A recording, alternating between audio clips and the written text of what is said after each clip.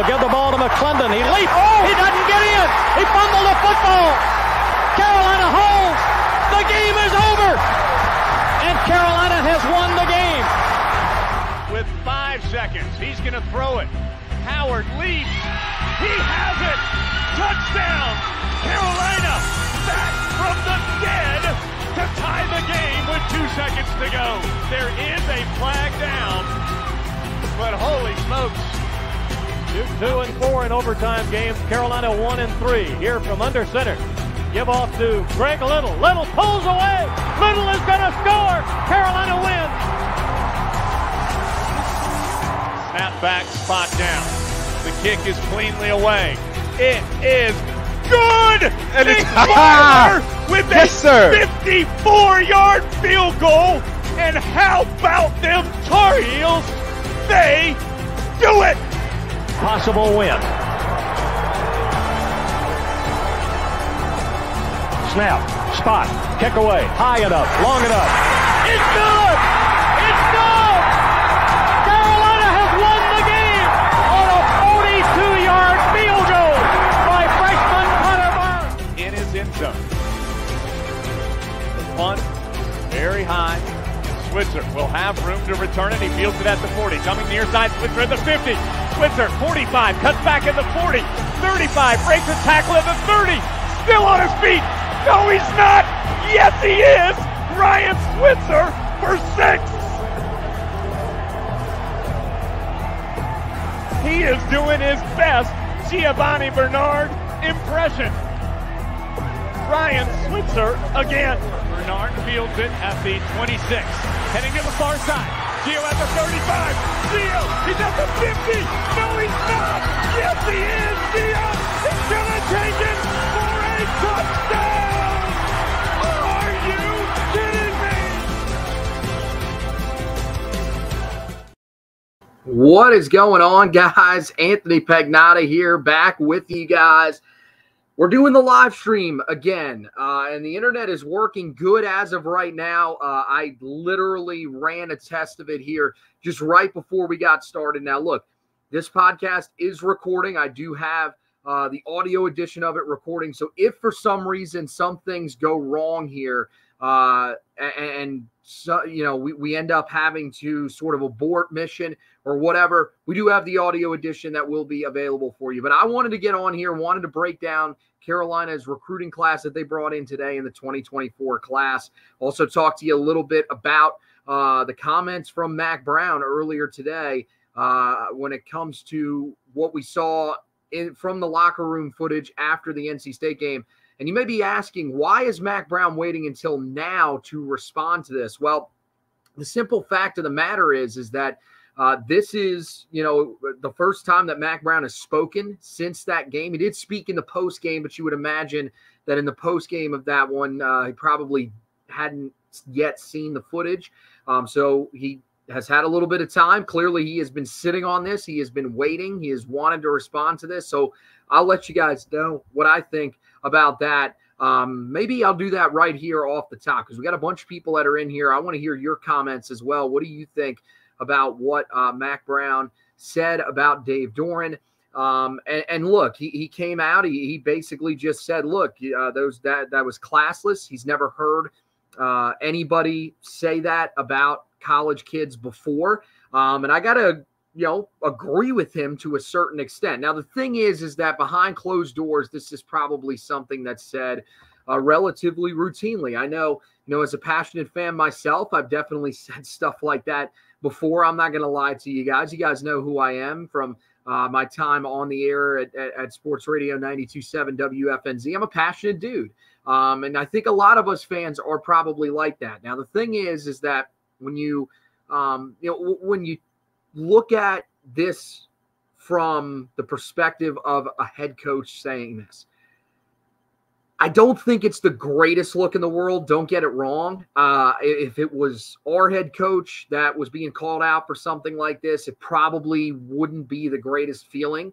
But I mean, look, I think, you know, honestly, it's probably something that, you know, goes on a lot more than you realize. Now, he said Dave Doeren did. He spoke earlier today as well, issued, sort of a half-hearted apology. I thought it was kind of pathetic. Honestly, you're supposed to be this hard ass. You act like you're this tough guy. Saw you plenty of times at media day. That's the same way that you act, but then you come back and basically try to issue a half-assed apology, which you didn't mean, which if you're a real man, then you wouldn't issue an apology at all. Although maybe that was forced by their athletic department, who really knows? The other part of that I found just hilarious from his perspective was him saying that he did not know that there was a camera in the locker room. Here's the thing about that. Don't think it was an ESPN camera that was in the locker room. Almost certain it wasn't a camera that was in the locker room. It was more than likely a camera that was being handheld by one of your social media people. You should know that, especially in the modern era, that there is always going to be someone from your social media team that is going to be in there, that is going to be filming that. And I think that, it's probably pretty embarrassing if you're NC State, that your head football coach is acting like he didn't realize that was going on in there. Not saying that he thought that he was on camera or anything like that. Maybe he didn't. But here's the thing. There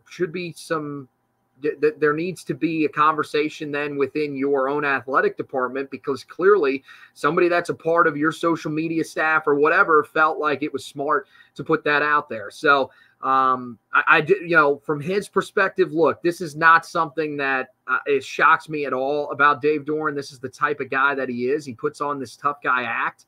I don't really think he's a dude that if he ever got squared up with would probably be able to respond, but who knows? The thing for Mack Brown, though, is that he comes out, he calls it classless, but here's the thing about it.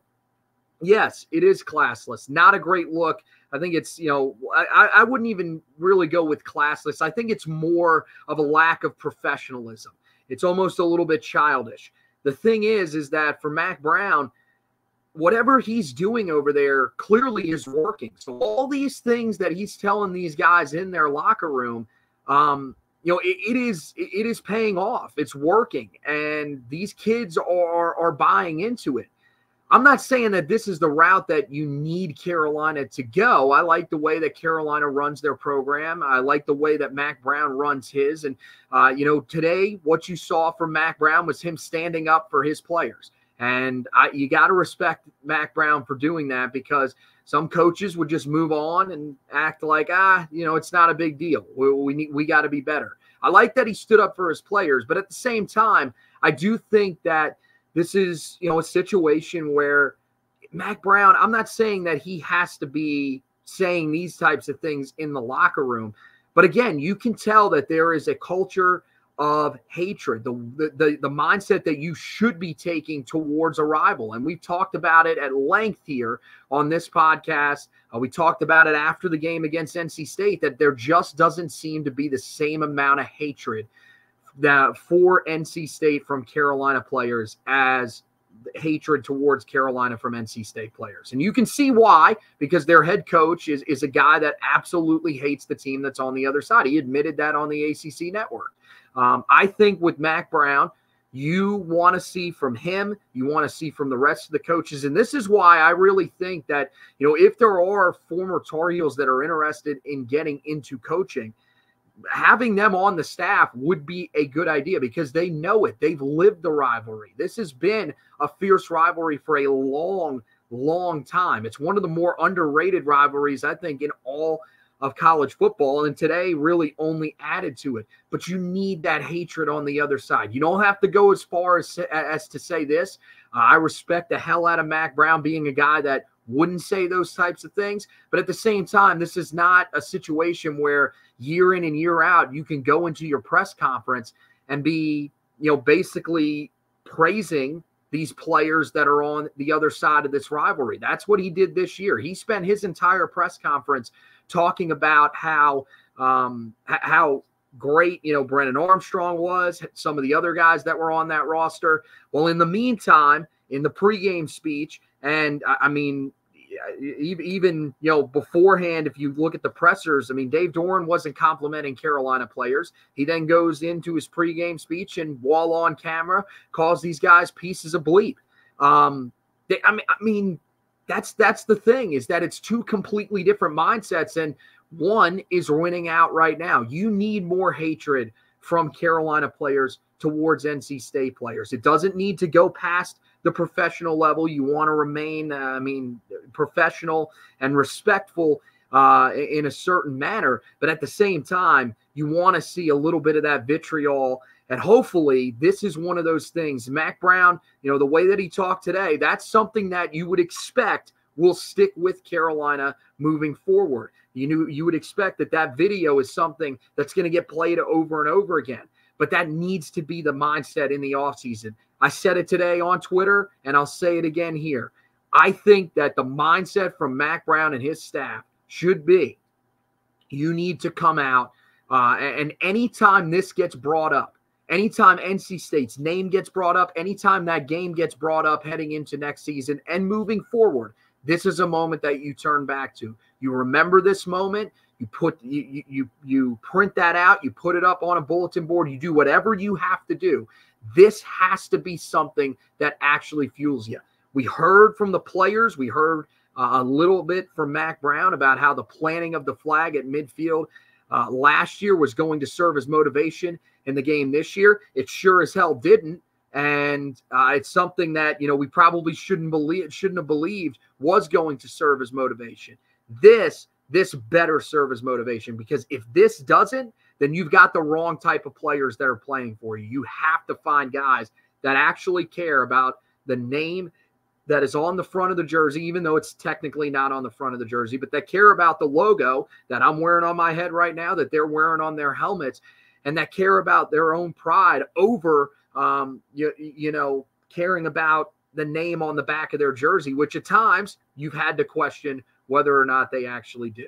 Well, that's the conversation about what Mack Brown said earlier today on Dave Doeren's comments from back a couple of months ago, or a couple of weeks ago, actually nearing about a month ago now, since that game. Thank God that is getting further and further away. But now let's turn to the early signing class for the Tar Heels that they brought in today. We'll talk a little bit about that. And boy, this is a huge haul for Carolina. 27 players overall committed to the class. This is with losing a guy yesterday in Keenan Jackson, the 3-star wide receiver commit that did apparently, got inspired by Dave Doeren's comments and went over to the other side.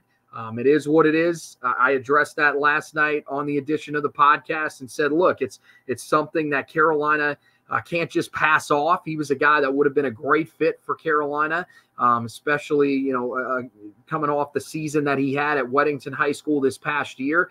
A guy that I think really could have developed into something in this under the tutelage of Lonnie Galloway in this wide receiving core. But look, he's going to NC State. Carolina is still more than fine. And so you look at the class rankings overall, 24/7 Sports ranks the Carolina's class number 26 overall in the country, number 4 in the ACC. Rivals number 22 in the country, number 4 in the ACC. ESPN, number 26 overall in the country, number 5 in the ACC. Now, if you go and look, you may say to yourself, how is Carolina number 5? Carolina's number 5 because they are ranked behind Stanford. You always have to remember now moving forward, starting with this year, whenever you look at recruiting rankings or anything like that, Stanford, Cal, and SMU are always going to be involved in those rankings. So you may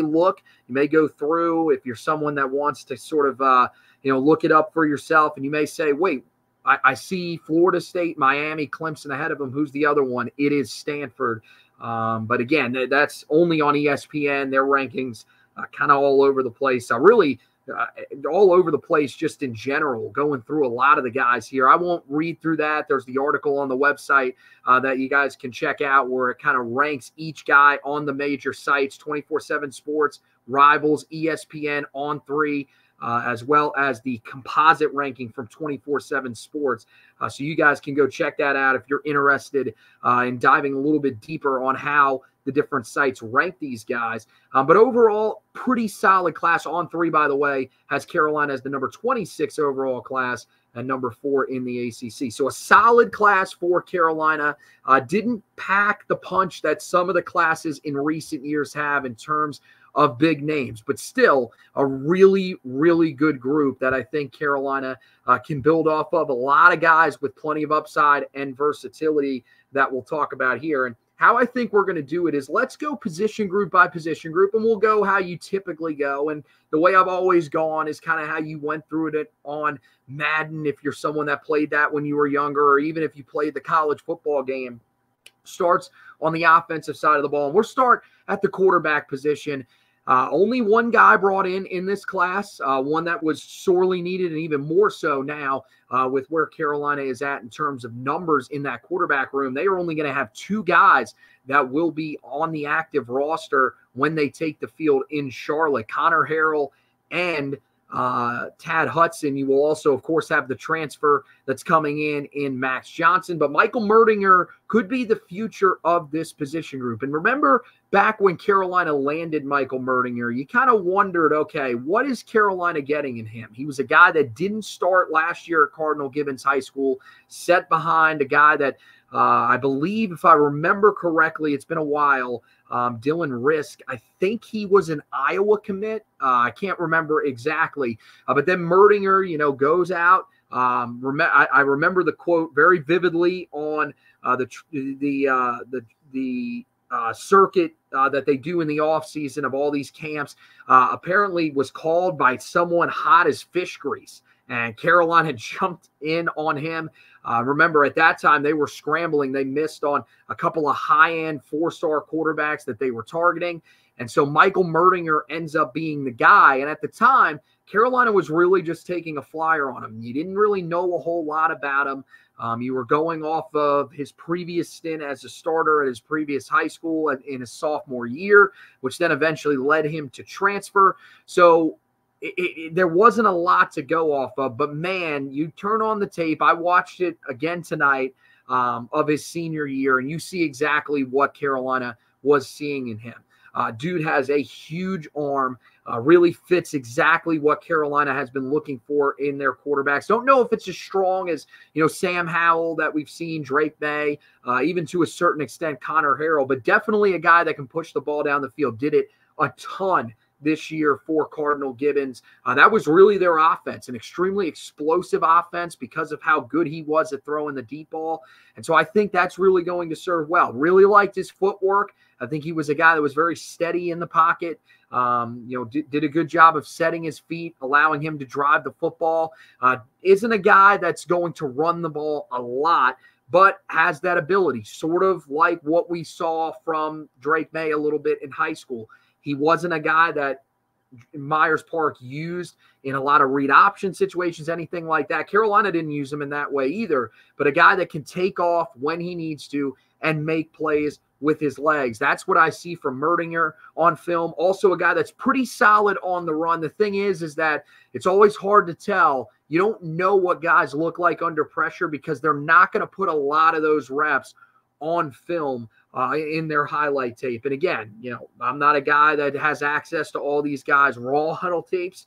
Some of the other evaluators that do this, and rank these guys clearly have a much better view of that. So who knows how he handles legitimate pressure on him, but he does have that ability when there is a muddy pocket to get out of there and has the ability to make plays on the run. So overall with Merdinger, I feel a lot better about him now than I felt when we initially were talking about him when Carolina brought him in. So I think that's one that Tar Heel fans should be pretty satisfied with. The running back position, this one's a little bit interesting because they bring in Davian Gauss, and this is one that is kind of a little bit, has gone in the opposite direction since we talked about him when he committed. Now, he was one of the earliest commits to Carolina's class, And one of the things that we liked so much about him was a physical, downhill running presence. And look, Carolina's had those types of guys the last handful of years under Mack Brown. Javonte Williams really succeeded in that role. Same thing we're seeing right now with Omari and Hampton. And I think Gauss has the potential to be that type of guy at 5'11", 215. The thing with him is that when you go back, you watch his junior film, extremely decisive runner, doesn't, mess around when it comes to hitting the hole, which is what you want to see, especially from high school running backs, because there are times where those guys are going to try to make the superstar plays. He's not the fastest guy, but really that physicality is something that is just so tough for defenders to stop. And look, he played at Chaminade Madonna Prep, and while some people ripped the level of competition in the state overall, you look at them, they play a national schedule. Like, I know people ripped their schedule, especially once they get into the playoffs, but yeah, they're not in the greatest classification in the state of Florida. It's very similar, honestly, to Providence Day School. If you're someone that's in the Charlotte area or just in the state of North Carolina in general, you probably know about them. When they get to the playoffs, they don't always play the similar level of competition that they may play when they go at a conference. But for Chaminade Madonna, it's on a different level even than that. They're playing in nationally televised games. You saw them a few times early in the year where we were watching Davey and Gauss. The biggest problem for Gauss, and the thing that's going to be concerning and that he'll have to answer when he gets on campus, he lost reps as the season went along. You didn't see him get the football nearly as much. Now, they did throw the football a lot. And when you got a guy like Jeremiah Smith, the 5-star wide receiver that I believe has signed his letter of intent with Ohio State, a little bit of drama there. He said he was committing there. They showed a video of him earlier today. If you're interested in just the national landscape, showed a video of him earlier today. Basically looks like he doesn't even really sign his national letter of intent. Just kind of scribbles, almost hovers the pen over the paper.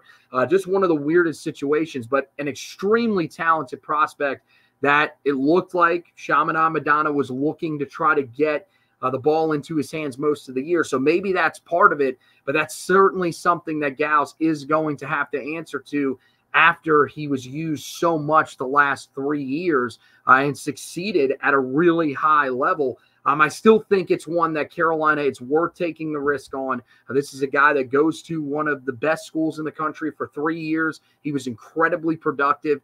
And I think we've seen Carolina's backfield, they have had a lot of success with the backs that they have brought in there. The biggest issue really 2 years ago was that Carolina just could not stay healthy there. This year, this past season that just wrapped up as we get ready for the bowl game, Omari and Hampton stayed healthy the entire year. You look at what Carolina was able to do with him and even the effectiveness that you saw at times from British Brooks when he was in the game. That's what you want to see. And I think Davey and Gauss is a guy that's worth the risk. The wide receiver position. Now, this is the one that people probably want to know the most about, especially after the decommitment of Keenan Jackson. Carolina still brings in 3 guys in this class. And I see a lot of NC State fans that were going after Tar Heel fans. I was one of them that decided to engage in it because there's times where I just can't help myself on social media where I said, look, I think Carolina will be fine. Now, the thing is that most people that I saw took that as me trying to slight Keenan Jackson. Look, I watched Keenan Jackson multiple times over the last few years. Every time I've seen him, I've loved the kid. State's getting a really good receiver. I think he's a guy that should have been more highly rated than he was. The fact that he was still a guy that was ranked in the 800s was ridiculous to me, and he probably would have been one of those guys when I talked about it that I would have considered as the most underrated prospect in this class for the Tar Heels. But at the same time, this group that they're bringing in, don't get it wrong, this is an outstanding group. It starts with Jordan Shipp, who I think is great. You talk about a guy that had a massive senior season. Yeah, Keenan Jackson did, but so did Jordan Shipp. And you could argue he did it against a tougher group of competition throughout the year. And not to mention, he did it in a wide receiver room that is a little bit more stacked than Weddington's wide receiver room. I mean, you're talking about Shannon Goodwin, a guy who's a D1 recruit that's going to be going to Michigan. Signed his letter of intent there earlier today. And then a couple other guys who we'll probably get to know here over the next couple of years on the recruiting trail as well at that position that I saw when I went and watched them play in Bank of America Stadium in the Key Pounding Classic earlier this year. That was the game where Jordan Shipp had 234 yards, 3 touchdowns in the game. He was absolutely outstanding in that ball game. And I think that was really just the start of it. The thing about him, I mean, just as complete of a receiver as you can get. So dangerous, when he's running his route, able to create separation with how good he runs his routes. A guy that, when he's catching the football, can win 50-50 balls in the air, is a guy that has very, very reliable hands, maybe some of the most reliable in this class. And the thing is that once he catches the ball, he is an absolute monster in open space, tremendous straight line speed, great shiftiness to add to it. So this is a guy that I think could, with Carolina still, going to be looking for guys that can step up on the outside. They feel good with the group that they have. That's why they're not going to go into the transfer portal and bring someone in. I think that Jordan Shipp, I know it's an outside shot. There's other guys who have been in the system. I'm not saying that I think he will be the starter, but don't rule it out that this guy could potentially be a factor in his first year because he really is just that talented. You look at, the other guys that are here in this class, Alex Taylor, I'm not going to say similar to Davian Gauss, but I think people were expecting a massive year from him. And he didn't have the type of season that we saw from Jordan Shipp. Now, again, this is a guy that when you go back and watch it, one of the things I was worried about a little bit, and I wrote this in the article and I talked about it a little bit the other night, or last night when I was talking about the decommitment of Keenan Jackson, was guys that could win the 50-50 balls. When I went back and watched Alex Taylor and Jordan Shipp, I watched both guys and I said to myself, look, these are guys that aren't built like Keenan Jackson. Keenan Jackson has the height, a little bit taller, so that allows him to thrive in those jump ball situations. But these are guys that can still win the contested catches in Taylor and Shipp. And Alex Taylor, I mean, you look at it, probably the most raw talent of anybody in this class. You go back to his junior tape, this guy was a guy that was probably going to be inside the top 200 on just about every site across the board. This year, the performance that he had, his fellow wide receiver Terrell Anderson was the guy that really took over in that offense. That's a guy that is going to NC State. But, you would have liked Taylor to be the guy that shined. But still, I think there is a ton of talent there. Again, he's another guy that can affect the game really at all 3 levels. Very similar to Shipp, but he really shines in the deep and intermediate portions of the field, which is what Carolina really, really likes in their receivers. Yeah, they like the guys that can help them in the short passing game. Really, they look to their tight ends and their slot receivers to do that, though. When you're guys that play on the outside, which is where you're hoping Alex Taylor will be able to play for you, that then you like a guy that is able to really settle in those deep to intermediate areas, and that's exactly what you see from Alex Taylor. He's a guy that has some nice twitch. He's not one of those guys like a Ryan Switzer or some of the other guys that we've seen, Josh Downs, even more so, that can free themselves up with their route running. But at the same time, he's still a guy that I think a lot of people will really, really like. Once they get to see him there. He's a guy that probably fits in on the outside, but is still a guy that could get a look potentially in the slot, very similar to Kobe Paysor. I think that's the type of player that he mostly compares to on this current roster. Then you go inside to the slot, and that's where you get Javarius Green. This is your fast, twitchy guy, perfect fit for a slot receiver, the type of guy that Lonnie Galloway really likes to plug in there. I mean, look, dude runs a 4.39 40-yard dash. It is all over his film in terms of being able to create separation before the catch and his acceleration once he has the ball in his hands. He really does a great job. We heard it a lot under Phil Longo when he first took over. One of the things that we heard him say, in his first year and really the first couple of years that he wanted from his receivers and tight ends was just to find grass. And that's exactly what Javarius Green does. He finds the soft spots in the defense and consistently makes plays over and over again. Another guy that had a really strong senior year at Crest High School in Shelby. I think this is a guy that should have been a 4-star wide receiver just from watching him both on his junior tape and on his senior tape.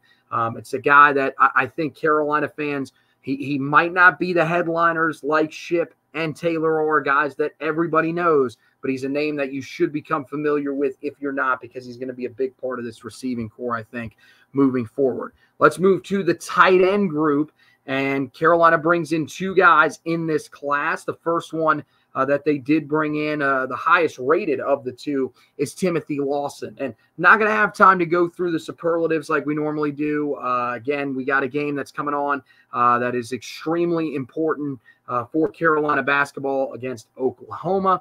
So we're going to, of course, want to get you on your way to that. But Timothy Lawson is going to be the guy that I'm looking at as probably my most underrated player, especially on the offensive side of the ball. There's another guy that stands out to me defensively that I'll tell you about here in just a second.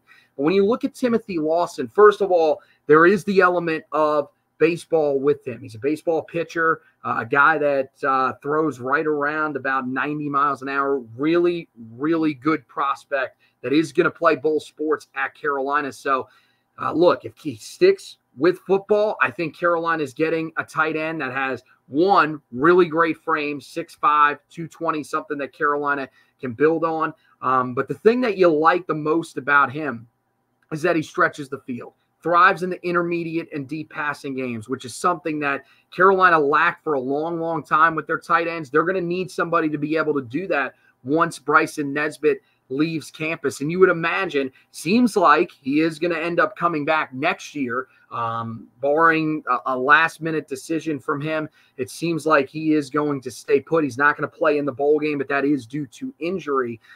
So with him still in place, that'll give a guy like Lawson, Julian Randolph, who was in the last class, and even another guy who we'll tell you about here in a minute, and Ryan Ward, a little bit of a chance to develop. The thing is that, he really fits that receiver type role. Blocking wise, as with most tight ends, probably the biggest question with him, coming out of high school. But look, the reps that we've seen from him on tape, there is a lot of promise there. This is a guy that is really strong, good hand placement. I think he's got a chance to be a really good player. Concern with him, the 2S classification in the state of Florida, really an independent, basically an independent type league that you see here in the state of North Carolina, kind of like the NSIA.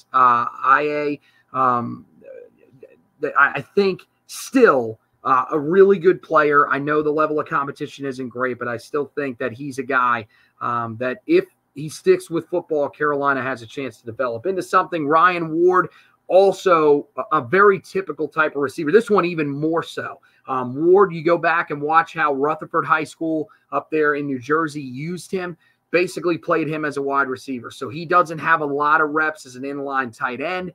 That's going to be a little bit of a learning curve for him, having to get into a stance consistently. In terms of blocking, you would imagine that's probably the biggest thing that is in question for him.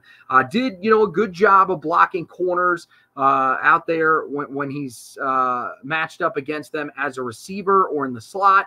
Problem is that you're going to have to go up against defensive linemen, linebackers at this level. So for him, really feels like there's more of a learning curve for him than there is for Lawson. Still a guy, though, that I think has a chance to come in here and develop. And with what we've seen, this year, I thought the tight ends even took another step under the direction of Freddie Kitchens. I thought they were a much better blocking unit this year than they were last year. I think that there is a chance for Carolina, at least, that they are developing a pretty good future here with guys like Ward, like Lawson, and Julian Randolph, where they may not have to go into the transfer portal like they had to do this time around with Jake Johnson. You go to the offensive line. Carolina loaded up here as they need to.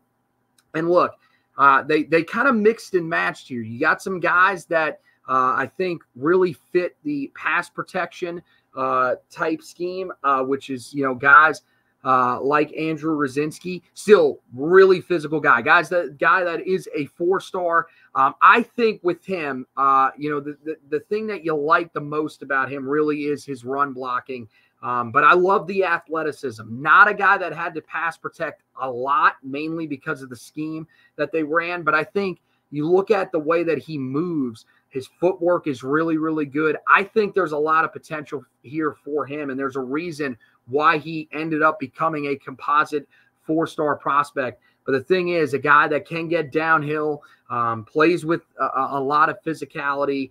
I think this is a guy that Carolina could see potentially playing early. Now, he needs to add some weight, slight of frame, just 275. Now, again, that was something a lot of these websites, when they end up putting these guys in the system, it's rare. They'll change just about everything else, especially when it comes to their interest and how, schools are doing with them. But in terms of their height and weight, usually they'll leave those all the same. So they have him measuring out 6'6", 275. So he will have to add some weight. Carolina typically likes to have their linemen, as we've seen the last few years, around 300 pounds. So if he can get there, it's going to take him probably a little bit of time, which is expected for guys coming out of high school, especially tackles. But I think he's a guy that really has a strong skill set that I think will lend well to a Tar Heel offensive line that sorely needs it. In terms of, the real true pass protector, that is where you turn to Luke Masterson. That's exactly what he does. We saw it so much on his high school tape at Franklin Road Academy in Nashville, Tennessee. He is outstanding in pass protection. That's really the area that stood out most to me about him. And that's something that Carolina really, really needs. They need a quality pass protector, because we've seen it as the year rolls along. And part of that is that guys get worn down, and Carolina's got to do a better job of being able to rotate guys from time to time. But the other part of it is that towards the end of the year, some of the cracks start to show through with some of these guys that maybe just aren't as good of pass protectors as they seem early in the season. We saw it again this year when you face some of these defensive lines that have really, really good pass rushers. This group really struggles. Clemson, NC State were really able to get after the quarterback. Same schools last year, along with Georgia Tech, who had a great pass rusher, and Keon White did the same thing. So you're hoping that you can find guys that are pass protection specialists. The thing with him is he going to be able to win in the rundowns? Probably the one guy out of this group that Carolina is bringing in that isn't a great run blocker. So it'll be interesting. That's an area Carolina is going to have to work with him on. And it's really one of the only guys that we've had to say that about here in a while. I think, you go back to Eli Sutton. That's probably another guy coming out of high school that was a better pass protector than he was a run blocker. And so far, Eli Sutton hasn't really seen the field all that much. So I think that tells you what Carolina is looking for. Masterson, he'll have to prove to the staff that he is able to run block at a high level before he probably gets himself some significant reps. Then you go to the guys on the interior of this unit. Now, Desmond Jackson is a guy that's listed as an offensive tackle. Just from watching him, though, I look at him. He's a guy that just overpowers everybody in the run game, incredibly physical. In terms of him as a pass protector, he didn't really do that much at the high school level. And I think with his frame, you do kind of wonder if he's a guy that would be able to hold up a tackle. That's the reason why I think he probably fits a little bit more at guard. There are, a couple of sites, both on 3 Sports and ESPN, have him on the interior, whereas the other sites have him as an offensive tackle. I think this is one of those guys Carolina's got to figure out where he fits. And we'll talk a lot about that when we get over to the other side of the ball defensively, because there are a lot of guys that are sort of in between positions. This is a guy, though, that I think just from watching him, he has enough physicality to play inside, especially in the run game. I think that's probably the area that you want to play Desmond Jackson and probably sets him up for the most success. A guy that we know is going to play inside and a guy that plays with a ton of physicality and probably is right up there with Timothy Lawson as one of the most underrated guys in this class is Aiden Banfield. I mean, physicality is the first thing that you notice about him. Ton of pancake blocks. Him and Desmond Jackson are the guys that pile him up the most of anybody in this class. I mean, when I was going through the things that came to mind, the stuff that I wrote down about him, especially on pull blocks, just absolutely steamrolls defenders. Just a mauler, a guy that can beat you into the ground. Those are the types of things that you want for Carolina on the offensive line, because one of the biggest things that I think Carolina still has a problem with, didn't show up a lot early in the season for Carolina, but as the season wore along, the more physical teams were really able to get after and dominate Carolina's offensive line. You need guys that are going to match that intensity. I think Aiden Banfield, just from watching his tape coming out of high school, is the type of guy that can do that. And the thing is that out of that guard spot as a pass protector, he is a really, really good pass protector. And that's an area where, look, Carolina this year I thought was much better pass protecting on the interior of the offensive line. I think, most of the breakdowns came at the tackle spots, but it's an area that Carolina needs to build on even more moving forward, because you saw inconsistencies at times, even this year, from guys like Ed Montelis and William Barnes when he was in there. A guy like Banfield that has good lateral movement, moves his feet very well. I think that's a guy that you can be very excited about. Does need to put on a little bit of weight at just 6'3", 280. Again, could have put on more weight as a senior, but still, that's the guy. That's a guy that needs to put on a little more size if he is going to play sometime soon at the college level. And then the final guy that we have to talk about here, and this is one that actually works out perfect because it kind of carries us over to the other side of the ball, is Johnny Norwood, the interior offensive lineman / defensive lineman from Eastern Randolph High School in Ramseur, North Carolina. Look, talented guy, one that I think, could play either side of the football. He's pushing for that, has another year of experience under his belt on the defensive side of the ball. I got to be honest, though, even going back and watching again this year, you can see that he is experienced on the offensive side of the ball. He's a guy that's been playing there. He was a starter as a freshman at Eastern Randolph High School on the offensive line. It's the more comfortable position for him. And I think it's a position that Carolina still needs help on in the interior of that offensive line. Moving forward, they need to get some guys in there, because even, some of the guys that are still going to be there next year, a lot of upperclassmen that will be moving out of there. So Carolina needs some young guys that they can rely on there moving forward. I watch them on the offensive side of the ball, and I think, another guy that just overpowers guys, gets downhill, heavy hands, great upper body strength, really promising footwork in pass protection. I think that's probably why I would stick with him on the offensive side of the ball. But he is talking to, Tim Cross was at the time, at least when he committed. Randy Clements and Tim Cross were both talking to him. Both guys said, look, we have a position for you if you want it. So it'll be interesting. I think Carolina, one of the biggest things they've got to do, and they've got to do it early, is they got to figure out his position. We saw this before. A guy that was here under Mack Brown, was a part of his first class, that was sort of doing the same thing, was Wisdom Asaburo, and he was never able to settle in. Now, Wisdom, a little bit more raw. Johnny Norwood already has the size on him. That was the thing with Asaburo. They were trying to add so much weight to him to try to get him to fit either one of the positions. And when you don't know your position, that's even tougher.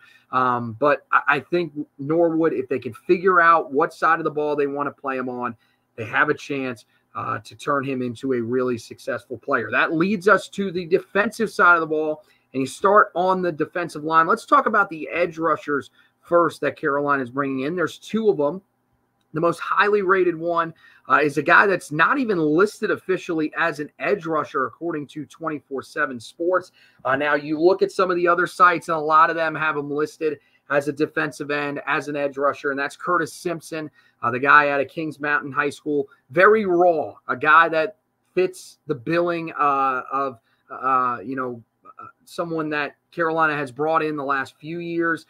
This one, another one that's very, very undersized, very similar to Malachi Hamrick that Carolina brought in a couple of years ago in that recruiting class. 6'3", 200 pounds. Now, again, that was probably his weight before his junior year. But even still, you'd imagine with the amount of success that he had off the edge, very similar type of production numbers to what you saw from Malachi Hamrick when he was back in high school at Shelby High School, that they didn't really do much to his frame. They kept him small. He looked like it on film.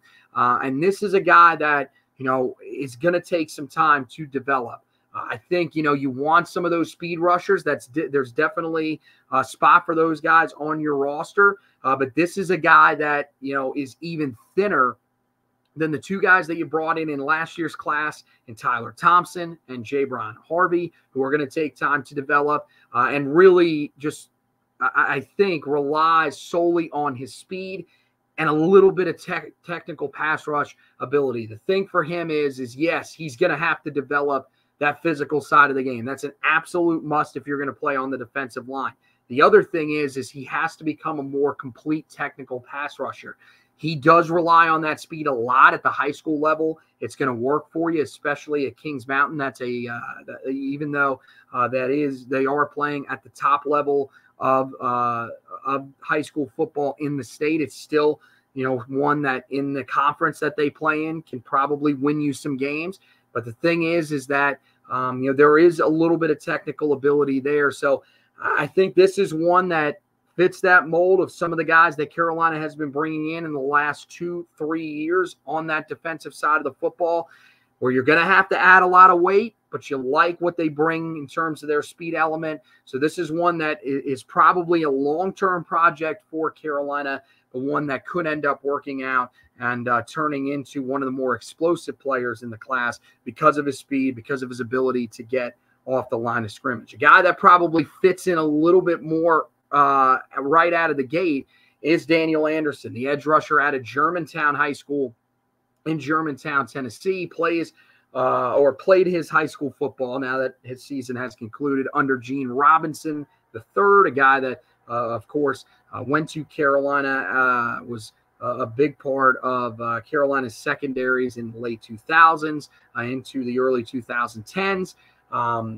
Daniel Anderson, a guy that I think, still has the speed, guy that's probably got to put on a little bit of weight, not quite as quick off the edge as Curtis Simpson is, but still really good speed. And that's what allows him to win a lot of reps. Great release off the line of scrimmage. Tackles have so many issues staying in front of him.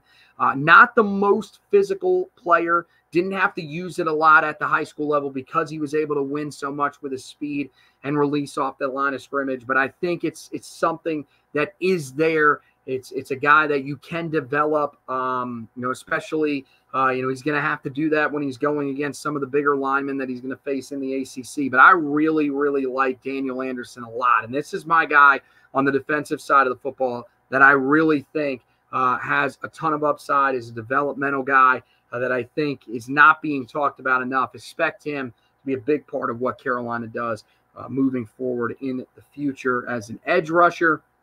Then you go to the interior of the unit. Two guys coming in there for Carolina there. Have to start speeding things up just here a little bit, guys, as we're getting closer and closer to Carolina's game against Oklahoma coming up over on ESPN. Still a lot of time to go in the game. Duke and Baylor not even to the under 4 timeout just yet. So going to speed it up, though, just a little bit so that we can get you guys there. Peter Pisansky, a guy that Carolina's had in their class for a long time. A little bit smaller for a defensive, for an interior defensive lineman. 6'3", 276, solid frame, one that he can build off of. Really good pass rusher. Really like that about him. I think he probably, if they can put some more weight on him, is a guy that Carolina will look to use, similar to what they thought they were going to be able to get out of Tamari Fox, who had a solid year, but they probably expected a little bit more in terms of the pass rush. Not the most physical guy, and that's something that he's really going to have to develop if he's going to play on the interior of the defensive line. That's the biggest reason why he is a little bit of a project for Carolina on the interior of that unit. Then there's Leroy Jackson. He's a guy that, Carolina added late in the class, but still a lot of promise for him. Great job at shedding blockers. Does a great job of getting his hands in the right position to be able to shed, and really combines a good mix of speed and power, which is exactly what you want to see. Good athleticism as well. The thing about him, reason why he is so lowly rated and why it is a bit of a risk, one-year producer at the high school level. He's going to have to prove that this year that he had at the high school level wasn't just a flash in the pan. And if it's not, it could work out very, very well for Carolina along that defensive line. But there is a lot of work to do to be able to develop him. The good news is Carolina's got plenty of depth there. A lot of guys that still have pretty good amount of time remaining, including a couple of guys that Carolina brought in last year. So it's not like they're in a rush to have to get those guys out there. Let's talk about the trio that Carolina has at the linebacker position. And all these guys, honestly, are very similar to each other. And that's probably the one thing that is a little bit scary. We'll say this. I think Ashton Woods very clearly is head and shoulders above the other two guys that are in this class. And really, the only reason that he is that he is a guy that's able to get out in space and cover. The other two guys in this class really haven't done it at all in their time in high school, especially Cruz Law, who we'll talk about here in a minute. So Ashton Woods, I think, is a guy that, when I watched him, first thing that stuck out to me, the words that I wrote down were fluid in coverage, especially for a linebacker, has good closing speed, allows him to make plays on the football. And that's also a big part of what allows him to be so successful when it comes to getting downhill and tackling. He plays with that aggressive mindset, really might be the most aggressive of any of these three guys when it comes to getting downhill, loves physicality. He's a guy that's been dropping in some of the rankings, and honestly, I can't really tell you why, because I've loved everything that I've seen from this kid. Watched his junior film again, which really was great, and then even looked at his senior film, couldn't really understand why people are so down on him. I think he's a guy, though, that for Carolina really, really fits what they want to have in their linebackers. So I like him as probably the best linebacker out of this group moving forward. Doesn't mean anything against the other two guys. Cruz Law is a guy that just hasn't been asked to cover. Don't know if he has the ability to do so. I will say this, though. This is a guy that in the run game can cover everything. Sideline to sideline, fantastic. Guy that can get downhill and make guys pay in the hole. An aggressive player in space, but also takes smart angles to the football. It's everything that you want in your linebackers. And so I think this is a guy that if Carolina can get him into the system, if they can develop him a little bit as a coverage man, we saw it, with Power Eccles. That wasn't really something that he had to do a ton of in high school. But Cruz Law fits into that, under that same umbrella. If they can turn him into a guy that can cover a little bit in space, he has a chance to be a really successful linebacker, but that is a pretty big if. And then Evan Bennett, guy that is a pretty raw prospect, even still after his senior year. Biggest concern with him, though, is the level of competition. Playing at the GIAA 2A level, so the independent league in the state of Georgia, didn't face great competition at all. You watch his film, guys that are really, really undersized. Don't know if there are any other prospects, honestly, coming out of that entire classification that have been recruited. So this is a significant step up. That's the biggest concern for me. Other than that, I kind of like his frame. I think he has to add to it a little bit more. Looks good when he has dropped into coverage, but doesn't really do that a lot on film at all. And the thing about him is he has to become more physical. He didn't really have to do a lot of that, mainly because he was just so fast going against these less talented players that they simply could not get hands on him. At this level, not going to be anywhere near the same. So I think with him, he's a guy that has a huge learning curve when he comes to Carolina. Now let's talk about the most loaded group that Carolina brought in this class, and that is the defensive backfield. So many different guys here that are going to have a major effect. It starts with the big fish from the state, the top-rated player in the class, according to 24/7 composite rankings, on 3 Sports, as well as ESPN, and even 24/7 Sports. 24/7 Sports, has another member of the defensive back class, Jaden Patterson, who we'll talk about here in just a minute, as their top-rated guy. But Malcolm Ziegler, the 4-star safety out of Fuquay-Varina High School in Fuquay-Varina, North Carolina, is another guy that is an outstanding player. Really exciting film to watch when you turn it on from him. Very versatile guy, plays safety, corner, really focused on safety this year. The speed is as good as it gets. He can stay with just about anybody, covers a lot of space really quickly, and that's what allows him to make plays on the football. His coverage skills are very good, always seems to be in the hip pocket, thrives in both zone and man coverage, which is great. Carolina likes to mix and match with that at times throughout the year. And I think the thing is, with him, you're probably looking for him to be a little bit more aggressive in run defense. I think that's something that you could see more of come out, when he gets to this level. Fuquay-Varina, not the highest level of play. That's the classification. I believe they're 3A in the state of North Carolina. And look, in years past, that was a pretty strong classification. As we've gone throughout the years, and they've sort of brought a lot of the big name schools up to 4A and made that the premier classification, you see when you watch games of Fuquay-Varina, as I did earlier this year, that the talent level isn't nearly as high. The thing with Ziegler, one of the things I watched with him that, kind of concerned me a little bit, watching one of his games, wasn't incredibly active. So you do wonder just a little bit about the motor, but I think that's a guy that's motivated. He has the skill set when he gets here. You would hope that Mack Brown and the staff can re-energize him and get him ready to go. You look at, the other guys in this class, a couple of safeties, by the way, 9-10 tip-off for Carolina, Oklahoma. So I'm going to wrap it up here real quick, running through the rest of these guys here, and it'll be a short wrap-up on the end of it. Jaden Patterson, the defensive back, 4-star out of Mill Creek High School in Houston, Georgia, guy that has made a major climb. And it makes sense. He was a guy that, last year was stuck in defensive backfield where Caleb Downs was the biggest standout.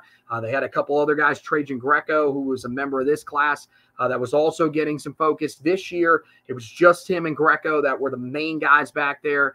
People were able to get a really good look at him. And this guy is, you talk about versatility. I mean, this is as versatile as it gets. A guy that can play safety, played outside corner, played nickelback. He can do everything for Carolina. They're going to love him. His speed, I think, is outstanding. That's part of the reason why he can play safety, no problem. A guy that does like to get downhill, will get in there, make tackles in the run game. He can do just about everything. His coverage ability, I think, is outstanding. Covers about as good as just about any corner that Carolina has brought in here in the last couple of years. So that tells you the type of player that he is. Carolina can use him all over the place. Biggest thing for him is they got to figure out where they're going to play him. Tyshawn White, another guy out of the state of Georgia, played at Buford High School. Carolina able to hold on to him. That was a big one. With him, biggest thing that you wonder about with him is what he does in coverage. Didn't see a whole lot of it, especially with how some of these high school offenses are run that are so run-based. Didn't have to see him cover in space a lot, but I think he's a guy that is capable of doing that. More than anything, he's a guy that loves playing the run. Downhill safety, comes up into the box, makes plays repeatedly on film. Very quick. That's the thing that allows me to think that he'll be able to cover in space very quickly. And, the thing that I like the most about him, talk about guys that play with physicality. Yeah, he's coming downhill. He's a punishing tackler. He fights through blocks. That's what you want to see from safeties that are going to come up into the box and play the run, which Carolina needs especially here in recent years with the way that their defensive line at times has been pushed back off the line of scrimmage. Another guy that you look at in this class at the defensive backfield that Carolina has brought in here is Jalen Thompson. One of those guys that when Carolina landed him initially, I said to myself, I don't really understand this one. I felt like there were other targets that Carolina could have gone after at the safety position. Now, of course, this was before Carolina had landed Malcolm Ziegler, and that was really my biggest concern at the time. Turns out it didn't affect that, and part of the reason why is that, again, another versatile piece in that defensive backfield, a guy that, can cover one-on-one, all-region track runner, outstanding player, that can cover in both man and zone coverage. Just a tremendous job of making plays on the football. Carolina needs those types of guys that can play the ball, force pass breakups, come away with interceptions, create turnovers. That's what Carolina is needing. And I think the biggest thing for him, again, figure out where he fits. But the thing is, with the speed and nose that he has for the football, he's a guy that's going to fit in somewhere on this defense. I think probably as it goes along, he'll probably fit in a little bit more as a safety, but I could see him really fitting in at either spot, which is what Carolina really needs in that defensive backfield with some of the injury issues that they've had, it seems, year over year. Then you get to Khalil Conley. Now this one, go back to when we were first talking about this class. I absolutely loved Khalil Conley, and for good reason. Explosive is the way to describe him. One of the fastest guys that you will watch on tape. That speed carried over again this year. The biggest thing about him is, though, where does he actually fit in? He's going to be somewhere in the defensive backfield, but is he a guy that Carolina wants to play at safety? I think with that speed, he would be able to cover a ton of ground very quickly. Pretty solid tackler. I think that's still an area you'd like to see him shore up a little bit. Or is he a guy that Carolina wants to use at the nickel corner spot? Thing with that is he a guy that can handle physicality? Love the athleticism. I think he's really one of the best pure athletes that Carolina has in this class. But because of him being a guy that really just gets by on his athleticism, it's important for Carolina to, add a little bit, show him how important physicality is, and more importantly, figure out where he's going to play. Are they going to play him at safety? Do they like him a little bit better at nickel corner? If they can figure that out, then I think Carolina will be in a good spot with him. That rounds out want to make sure that rounds out all of the high school guys. There is one last guy, cornerback Tyrone Stewart, the guy that Carolina just brought in. Told you a little bit about him last night on the podcast.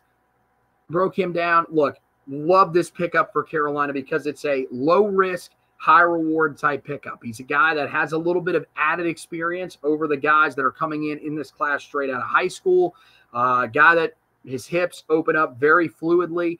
And I think, thrives most in press man situations. You wonder if that's sort of saying something about what Carolina's scheme will look like moving forward. Love the physicality. Likes to get his hands on receivers to sort of throw them off their routes. And also is part of the reason why he was a team leader in tackles, led all defensive backs in tackles this year over there at East Mississippi Community College, a team that went to the JUCO National Championship game last week, actually a week from tonight on the night of recording.